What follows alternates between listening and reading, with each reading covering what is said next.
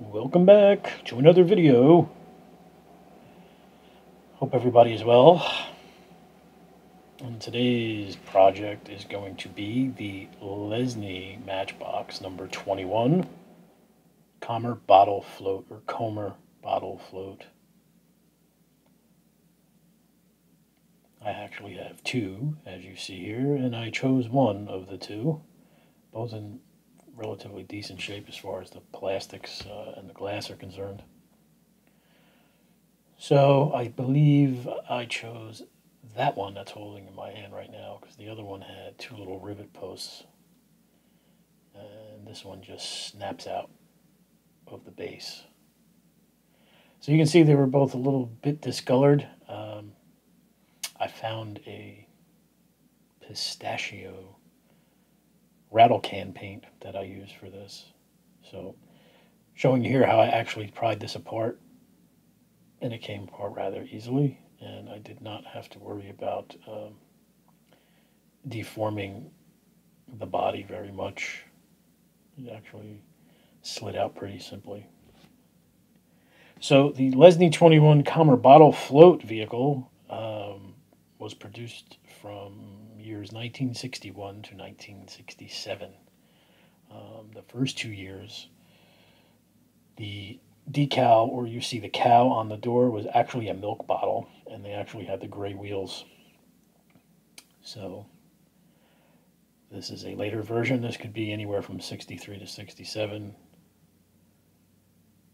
And she's gone for a dip in the paint stripper. And we're getting started on everything else. So here is our removal of the axles. A painstaking process for me. For certain axles seem to be a little bit easier to remove than others. So I just show a little patience and stick with it. And my plastic pieces are soaking in some soapy water. And I'm struggling to remove the axles. But I eventually get there. If you're not, I think I'm going to look for a different attachment or a different tool to put in my Dremel. These stone bits seem to be, while as much as I like them, they don't seem to do the job as quickly and efficiently. So axles are out, wheels are now soaking with the other plastic parts, and now I am just cleaning up the axles and putting holes in my sandpaper.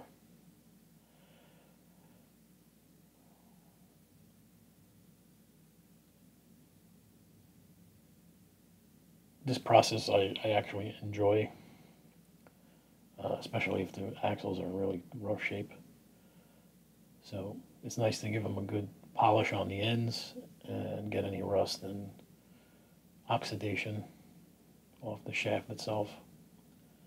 And the side with the burr that we're usually trying to remove to get the wheels off, it's nice to finish up that end as well and get it smooth. So this process goes pretty quickly.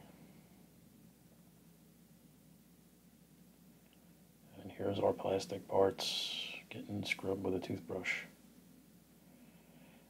This piece had a tiny little hole near one of the milk crates towards the top of the plastic, and it was a little bit more yellowed than the one in the other vehicle, but it came clean enough for me. Probably could have repainted it or tried to maybe bleach it, but I left it just the way I could get it. As clean as I could get it was good enough. Now I'm just cleaning up some of the dust bunnies that are caught in the wheel hubs.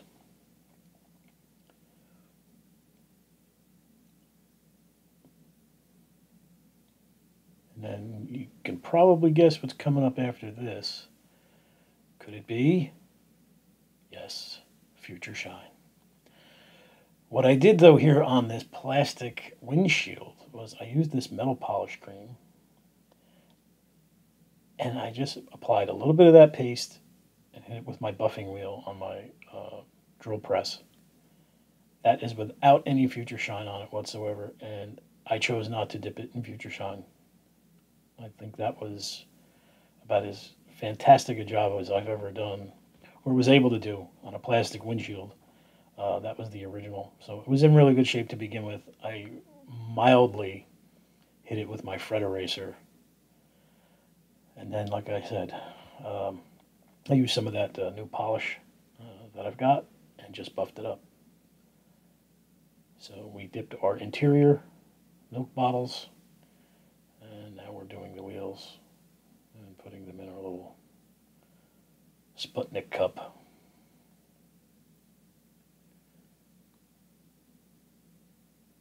I'm still working on getting this autofocus to react the way I want it and pick up the tracking whenever I put something in front of the lens. So we're almost there. So this is an easy process. You've seen me do it before. Toothpick to help dunk the wheel in the Pledge Future Shine. And then we wick off any excess, make sure it's not caked and pulled in the wheel hub. And then we just set them to dry. Important that you get any moisture off before you dip them in there because it will turn white.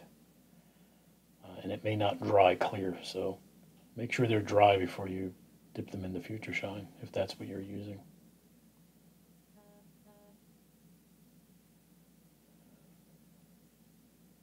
And here are the two paints I chose. I just picked this up. This is going to be the first attempt at using it. Appliance Epoxy from Rust-Oleum. Factory Smooth Finish. I'm going to use that for the base, and this is a Color Master Cover Max Pistachio Satin by Krylon.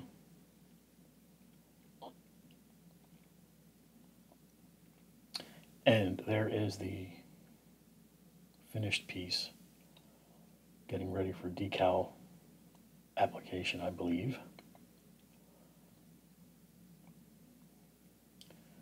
So I chose the rattle can method, excuse me, because it's an enamel base and I don't have to use acrylic paint and then shoot it with a clear or a satin sealer before I put the decals on. Water-based decals, when you're dipping them and you're applying them to an acrylic paint job, chances are you could make a little bit of a mess. The acrylic paint, if it's not dry completely, or it's just depending on the composition of the paint, you could move some paint around with some water. So I've been choosing to go the rattle can method on a lot of this stuff if I can find matching paint. It may be a little bit more costly. I'm finding the results to be very, very good. So I may choose to start using enamel model paint. That might be the next way I go, but we'll see. But anyway, here is my, I believe this is the top banner where it says drink more milk. We're applying that to the little banner head, billboard, whatever you like to call it, sticking up on the top of the vehicle. So like I said, I'm trying to use enamel paint as my base coat, whether it's satin or glossy, depends on the situation. So for this, I knew I was going to apply a decal, and then I was going to want to seal the decal. So I chose a satin finish, and then once the decals are on and dried completely, I use a clear coat, Rust-Oleum Poly clear coat,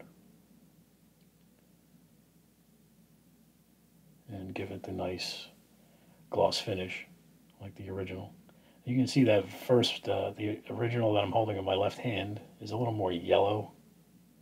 Now that could be from aging, that could be the UV changing the paint, who knows. And the one I'm holding in my hand is just, frankly, pistachio green, the way it is. I don't know. That could have been in a smoke house where there were smokers. Who knows? But no matter how you slice it, I'm happy with the pistachio green that I chose. And seeing pictures of probably dozens of these, um, the paint, there was definitely differences in the paint. So again, we're not making a restoration um, to the letter. Matter of fact, the repro decals from Black Square Decals, the cows are different than the original cows. So right out of the gate, you're kind of stuck making a restoration that's original. It's not original restoration at all. So by not mixing the paint to match, I think I'm all right. So getting my cows in place here on the doors, a little bit of microsol to help set the decal.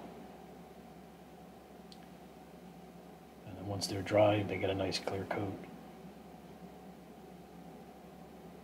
And I believe I did. I think I got a little booger on the roof of dust when I applied the clear coat, and I think I had to buff it out. I'm not sure. It's been probably a week since I actually finished this model and now doing the voiceover, so who can remember? But I wanted to show the decal application in its full entirety.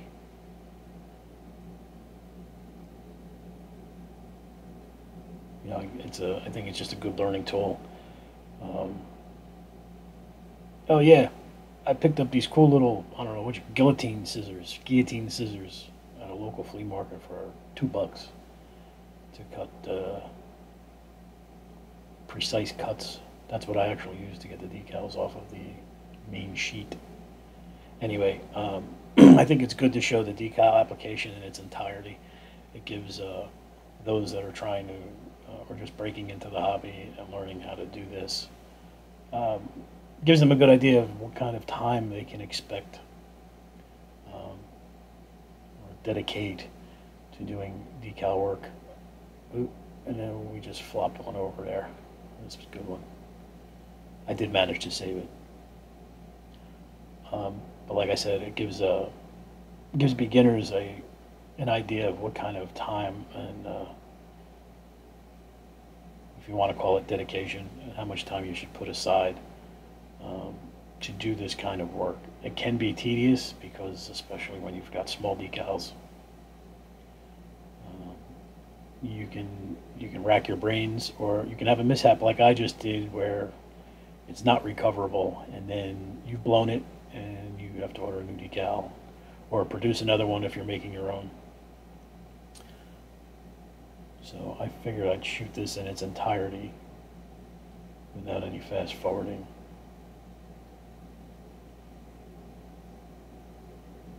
So I use my Q-tips to set and push any air and water out from underneath the decal. And then microsol. I probably waste more microsol by wicking it on paper towel, but like I've said in the past, it's easier to add more than it is to try and remove microsol, because if you put too much down, it will inevitably soften the decal and start to shrink in a sense, and it will curl. I've been there. It's not fun. So better to waste some microsol and apply a second or even a third layer to get it to adhere to the model. So here I've already reattached my wheels using Marty's method. You should check Marty's Matchbox Makeovers to see how that process is done. And here I got a little confused in my assembly. Don't ask me why. It was probably just a long day. But there's my wonderful windshield without the use of any future shine. And here's where I got messed up. Probably wasn't paying attention when I was taking it apart, as usual. And I had a little bit of a brain fart trying to get this thing back together here, but again, I muddled through, figured it out. Wasn't It's not rocket science or brain surgery. Um, but it's an odd. There's no markings or anything anywhere for it. So then I figured, hey, you know what? It's probably the best to put it on the base and then shove the whole base in, which is what I did. I think. No, I'll put that in first. But I got there, and even more importantly, um, the base just snapped back in. So there's no glue, and those two little flanges, one on each side, fits into the recessed piece on the back of the model, and the recessed piece in the front of the model, and all it took was a push, and it snaps right in, and good to go. So you will see the appliance paint, the Rust-Oleum appliance finish, once I finish wiping this off and getting my prints off it. You'll see how the base paint actually laid pretty flat and super, super shiny. So I was pretty impressed with the first use of this, and I will use it in subsequent models. You can see I applied a clear coat, and there's the finish that I was talking about. Pretty impressed with it. I think it went a little heavy. I could probably back off a little bit,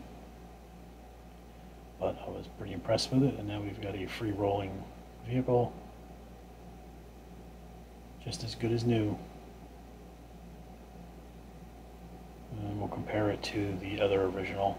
So you can see the sign is a little different. So those decals aren't exact reproductions. And if you look at the cows, one is a very spotty cow, as opposed to the original cow has bigger spots.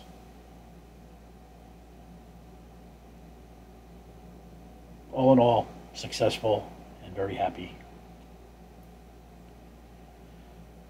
And here's the final view. I did paint the grille before I clear coated, and the headlights, so they have a nice little silvery look to them. And that's pretty much all she wrote. Another successful Matchbox restoration. Definitely one of my favorite vehicles of the Lesney Matchbox line. So the other one, I don't know. Next time I put in an order for black square decals, I may order another set and then eventually redo that one and maybe ship one of them off to somebody. So there she is in all her glory. The Lesney 21 Commer Bottle Float in pistachio green. So I hope everyone is well. I hope you've enjoyed this video, and if you do like these videos, please leave comments, subscribe, get in touch with me if there's anything you'd like to see me tackle, or just have questions on the way I do some of this stuff. So until the next time, guys, I hope you're all well, stay safe, have a good one.